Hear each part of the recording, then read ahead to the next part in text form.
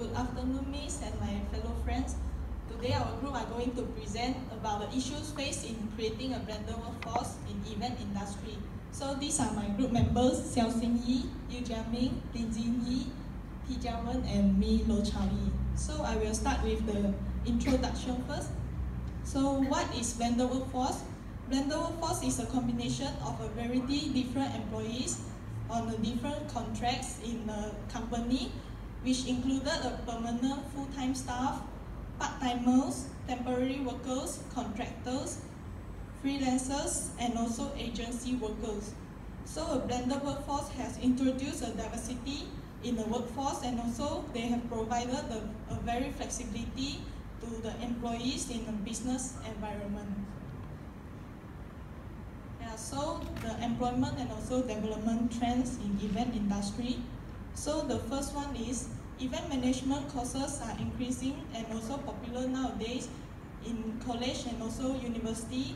And also the event industry have grown fast in the last 10 years. So this has created more job opportunities for the fresh graduate from event management courses students. And also the public sector have spent a lot on organizing events nowadays. So this might bring a very good news for event industry and also expand the event market. So for the development trends, the company I use, for example, is Google company. Google company have provided a very flexible working for the part-timer, full-time, freelancers, internship, and also temporary staff. For those internship or part-timer who work in Google company may have the opportunity to move to a higher position after they have completed their internship contract and also part-time contract.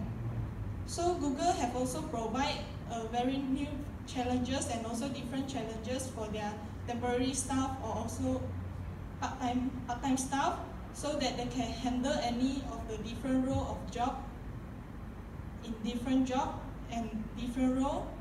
And the next is they have also let all their employees to explore new projects so that they can explore more on different roles so that they can handle the different role of job easily.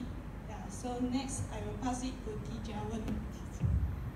So the first issue, which is communication breakdown.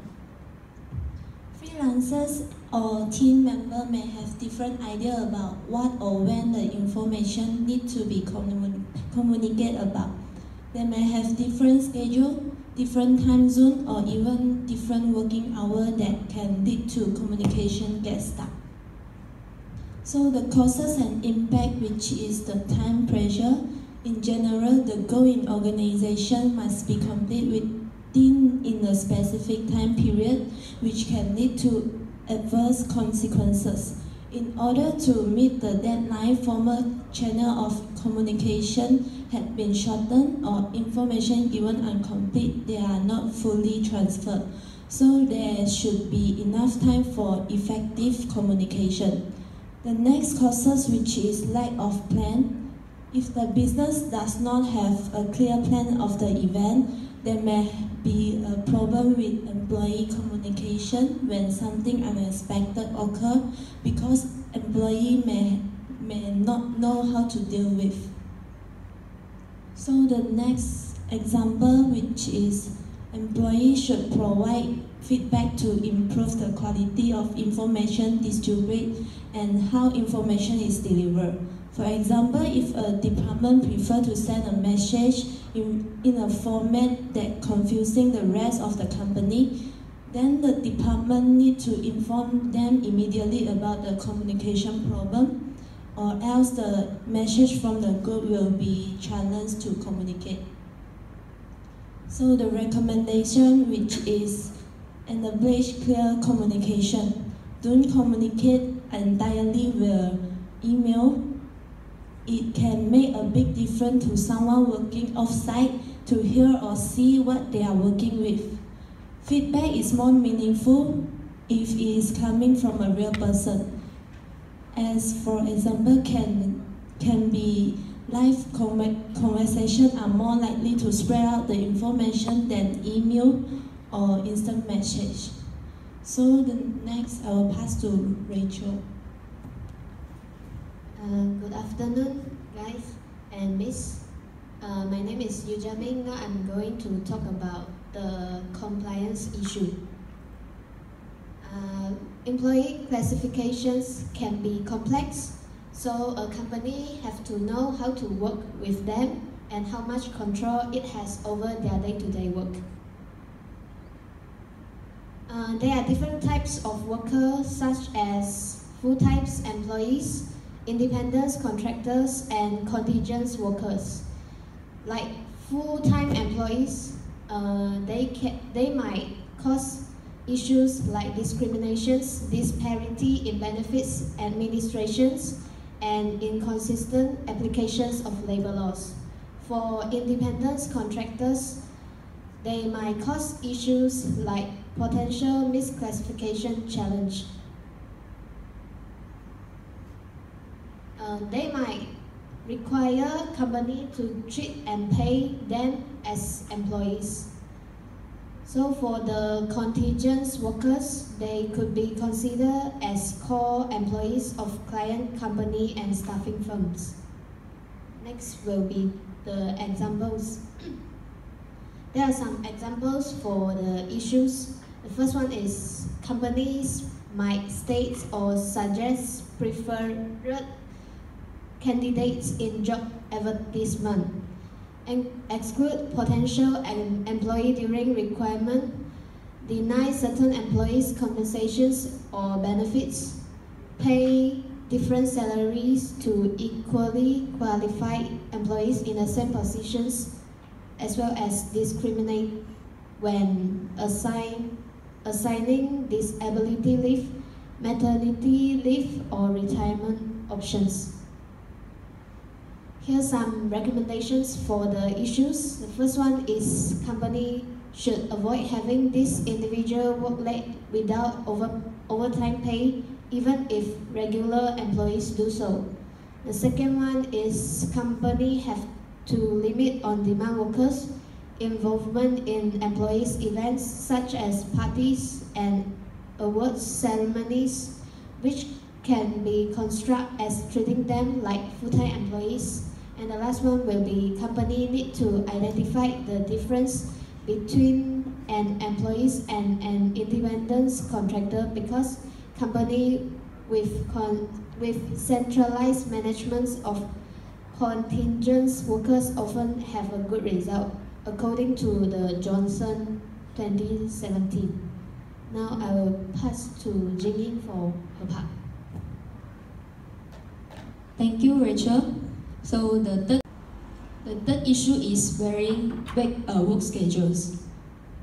The summary is many freelancers work on their schedule, which may or may not match to the regular business hours. It is essential to ensure upfront that all team members will be available at the critical times throughout the project. Cause and impact. Lack of team spirits. In team-oriented departments, teams still need to meet to having a meeting, which requires some set guidelines. Full-time workers sometimes will view their contingent workers as slackers because they can't physically see their productivity. The third one is time management. The employee have different work schedules. They are unable to manage their schedule and drag on the progress of the project. The example is lack of communication and collaboration. For example, in 2013, Yahoo News CEO Marissa Mayer banned their staff from working from home. The email sent to the staff said that to become the absolute best place to work, communication and collaboration will be important, so we need to be working side by side. Some of the best decision and insight comes from the hallway and cafeteria departments and discussions, meeting new people and extemporarily team meetings. Speed and quality are often sacrificed when we are working from home. The recommendation is ensure workers are using communication tools like Skype, Slack, and others service during their working hours. Try to set up weekly check-ins for every account or departments. The third one is don't forget to have a regularly scheduled all hands on deck meeting. The last one is most important is try to accommodate each of the employee by holding meetings at different times of the day and days of the week. Scheduling meetings this way tells everyone that their time is valuable. So now I will pass to Xinyi. Thank you, Xinyi. So the last issue will be the fragmented team. Fragmented teams appear when there is no unifying in a development work, and it includes their salary, rank, and working performance. So for the cost and impacts, the staff pay for the part-timer staff, it is lower than the full-timer, but actually they are doing the same job. And for the rank, their part-timer ranks will be equal or even greater than the full-timer staff. And for the working performance, the full-timer staff, some of them are not doing their best work, and for the part-timer staff, some of them are doing better than the full-timer.